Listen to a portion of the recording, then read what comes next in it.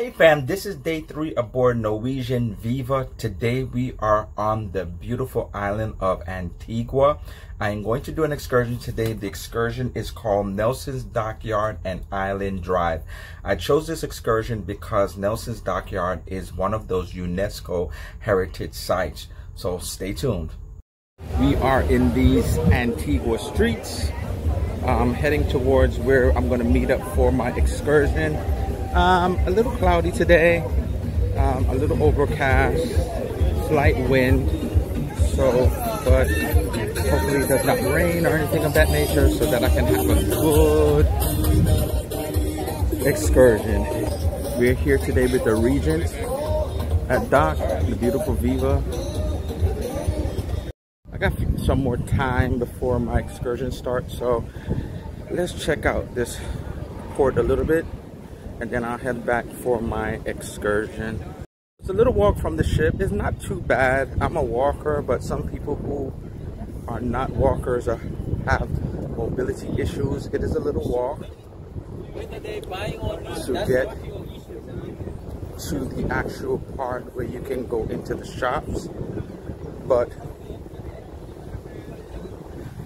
my excursion is meeting up not outside of these gates coming up, but right near the ship.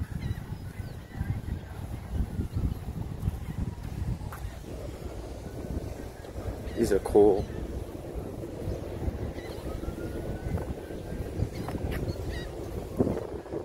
I don't see much here at the port right now, so maybe the same situation. Maybe everything is not open yet.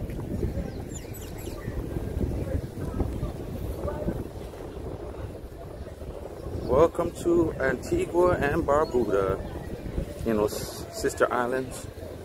Off in the distance, family, I see 2 more cruise ships, Aida, Britannia. So it's 4 of us here today. The bus now just waiting for us to leave and go on this tour. My name is Phil, sir. Like Phil, and you have a son, or the son of Phil? Philson. And your driver, which is the most important person here this morning, I'm going to allow him to introduce himself. Good morning, my name is Charles. Good morning. You can call me King Charles today. I'm the most valuable person here today. Got to the first stop. We are at the Nelson's Dockyard, so let's go check it out.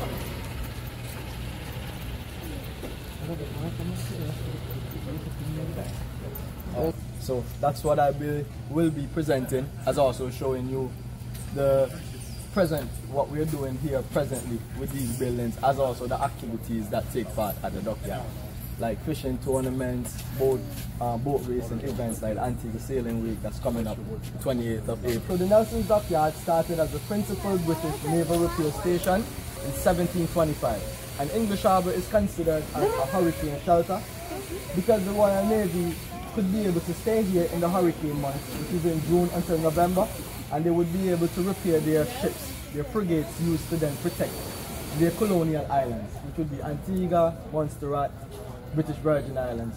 These islands were sugar islands, and they were looked after by the French, Spanish, and Dutch colonies.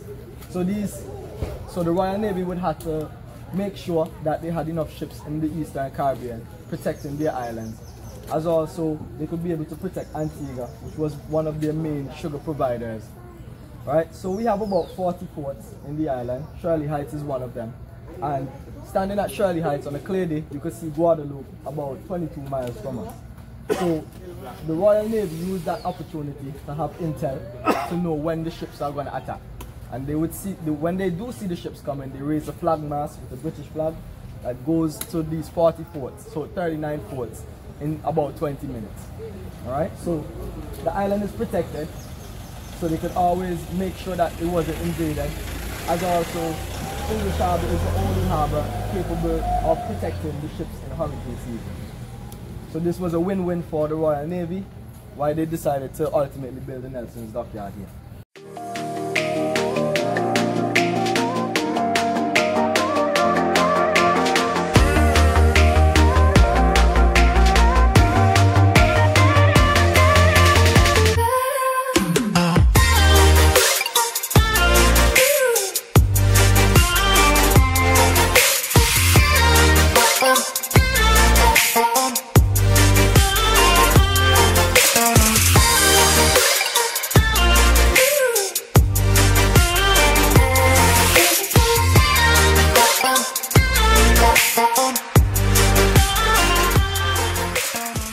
Beautiful.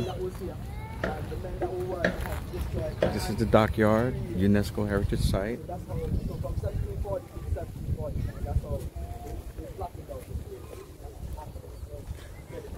I love to go to these sites, these UNESCO Heritage Sites. A part of history, a part of the culture of the country you're going to.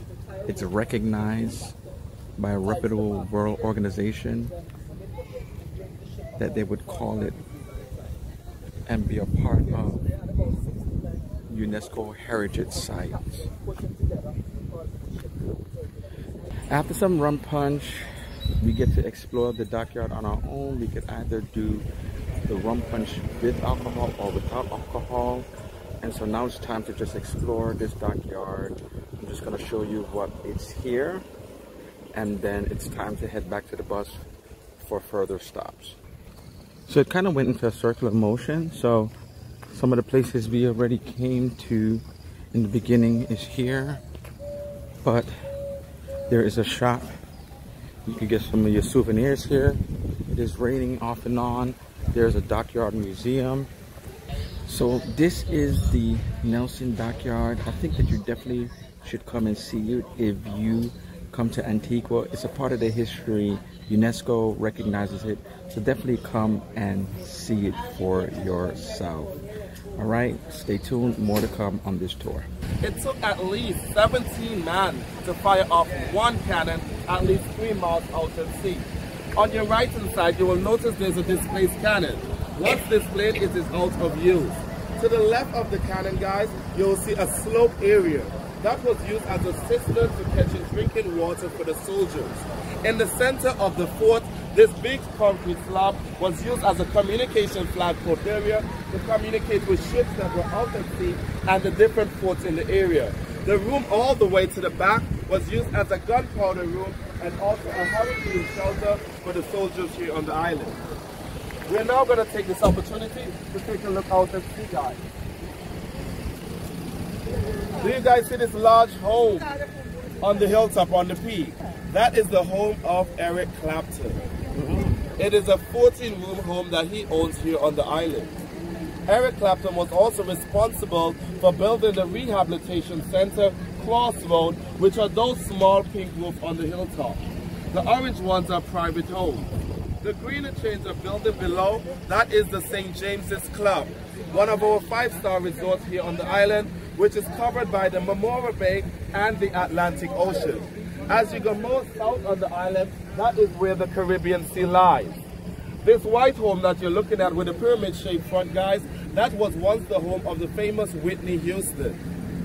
The inlet right here is known as the Indian Creek. It is said to be the first settlement of the Indians here on the island, hence the reason why it gets its name. On a normal day, guys, we'll be able to see the French island of Guadeloupe straight in that direction. But because of the weather today, unfortunately, she's not presenting herself. But we used to protect our island from the invasion of the French and the Spanish. But we're all friends right now, so we don't have nothing to worry about. That was just a little bit description of the second place we are, the Block House. And so it is overcast today, so I'm going to try to get at least a few pictures, and we're not going to be here long at all before we have to head on to the next stop.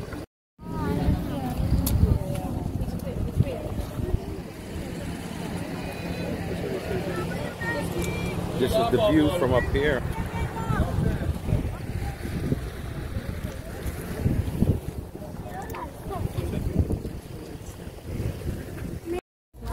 Ooh, beautiful. Alright guys, just want to welcome everyone to Shirley Heights, better known as Fort Shirley. This was once a signal area / fort that was built in the late 1700s, between 1791 to 1792.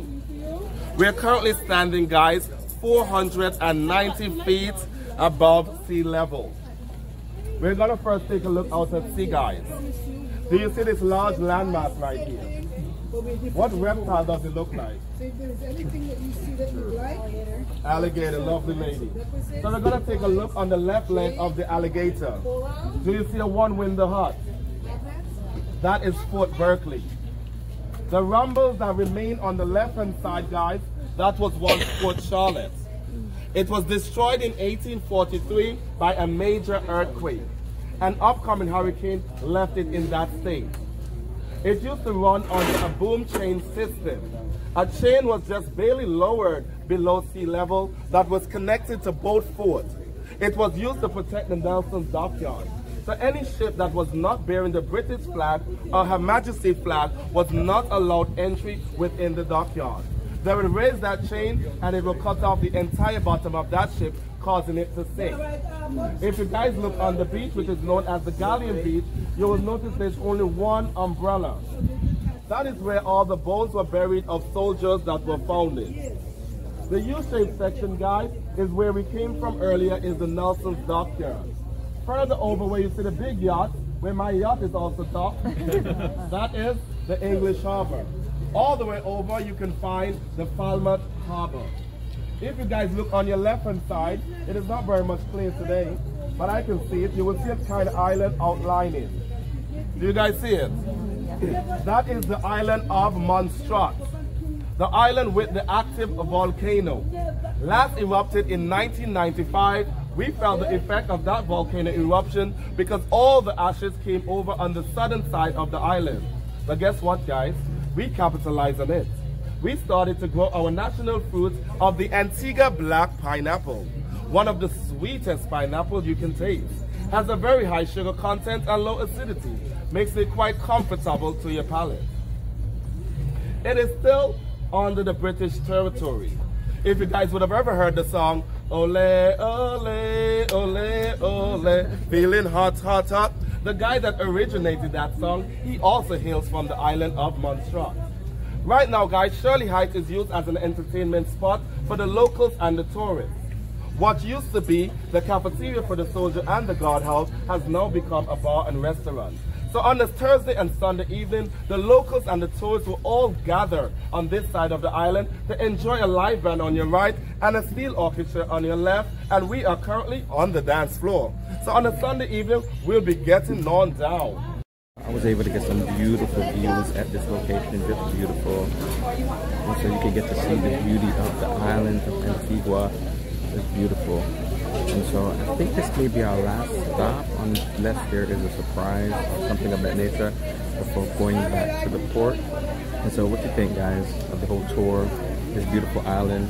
Would it be something where you would put on your list of places to go and come to vacation, or would you rather just sit on a cruise and determine for yourself what you're going to do next? So stay tuned. Fam, I'm getting ready to go to another specialty restaurant tonight, Los Lobos, the Mexican specialty restaurant on Norwegian Viva.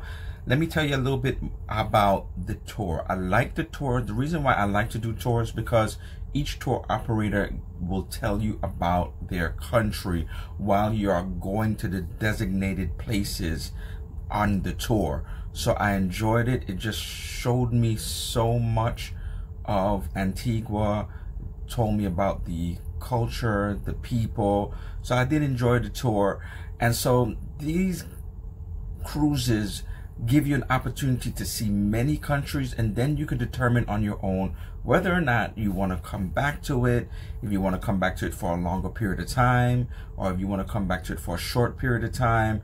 And so this is the benefit of doing a cruise where every day is a different port, so that if you can decide, oh, maybe I'll fly to it, maybe I'll go on there on a vacation, take my family there, whatever it is. So I'm looking forward to this restaurant, Los Lobos, and I'm trying to see if I like it. So this is Los Lobos. Nice restaurant.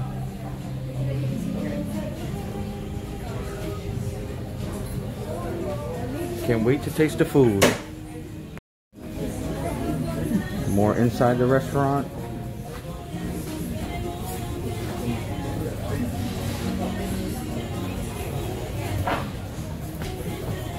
So here at Los Lobos, instead of bread, they start you off with some chips and salsa.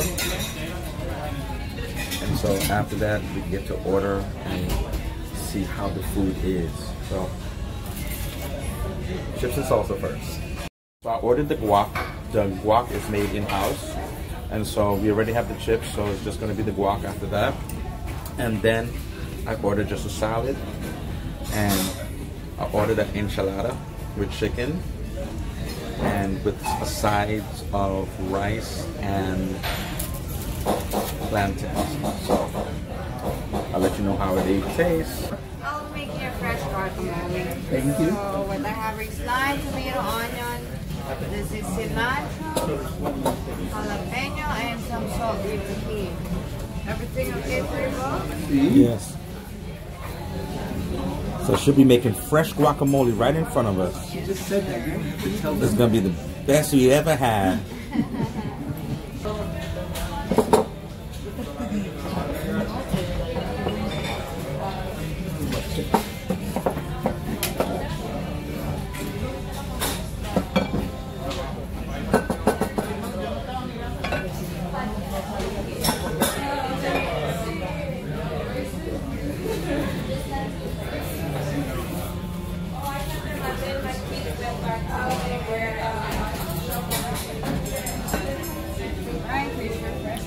Thank you. Here's how the guacamole looks, and then I'm getting ready to dig in. It looks good, don't it? First impressions of this guacamole. So good. Oh my God. It's so good. Thank you. 5 out of 5. Flavorful. Really good. Stay tuned for the rest. I get soup or salad, so I decided on this salad. So let's see how that tastes. First bite.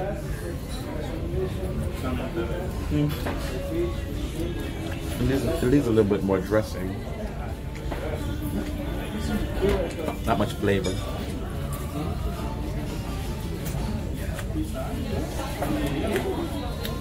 It needs a little bit more, maybe a little bit of pepper and stuff like that. It needs something added. It does have avocado in it.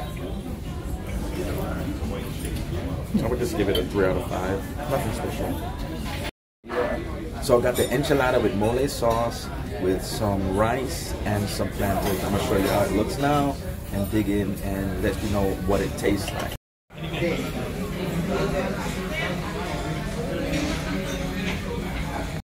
So the enchilada with the chicken inside.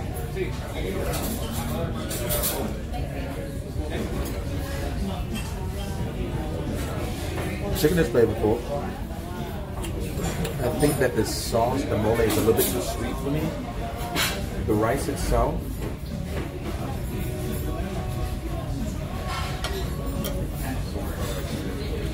a little bit of flavor to it. Not bad. And the plantains are good.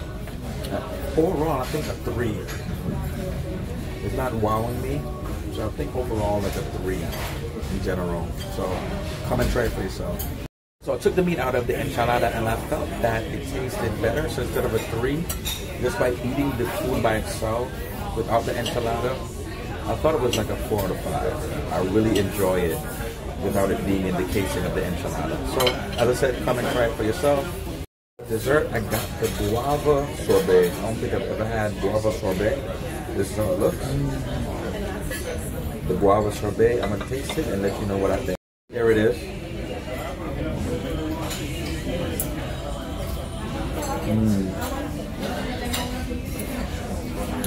Let me see. Definitely sweet. Definitely something I've never had before in the flavor profile, because guava is very specific.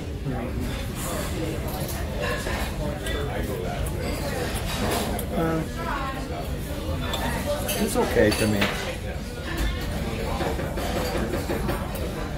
say 3.5 out of 5. This is okay. They have passion fruit and another flavor on the menu, but I wanted this because I've never had it before.